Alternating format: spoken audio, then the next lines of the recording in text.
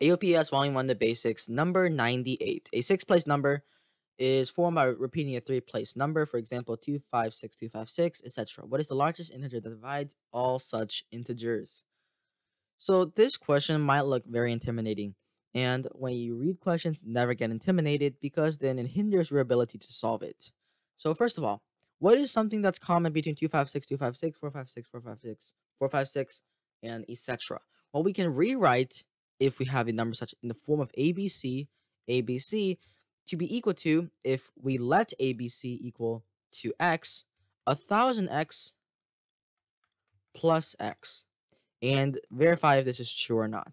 Such as, if ABC is equal to 360, then 1000 times 360 with 360000 added to 360 ABC gives 360,360.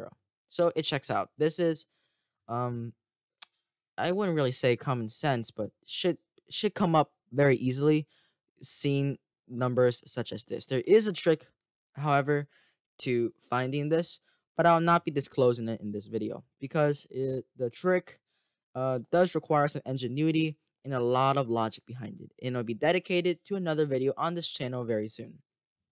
Nonetheless, with this equation, this is equal to 1001x. And since x can represent any repeating three-digit number, it must mean that the largest integer that divides all such integers is 1001. And the reason why this is divisible because, which should be common sense, 7 multiplied by any number is divisible by 7.